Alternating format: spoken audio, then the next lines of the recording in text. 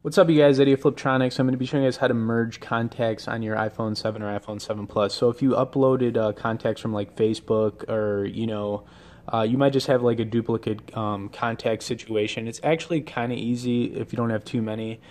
So I have an example here. I've got two people with the same name, same contact, Tom. All right, so I'm just going to click on this, and then you want to click the edit button in the top right-hand corner.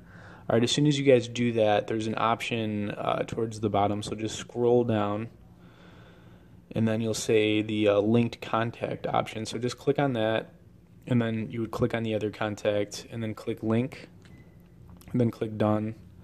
And now let's go back to our contacts to see that they are combined. So I mean, you can delete one at a time, or you just merge them like that, which will probably save you time, I think, if you don't have too many. Anyways, you guys, thanks for watching this video. Please like it, share it, stay tuned for more, and be sure to subscribe to our channel.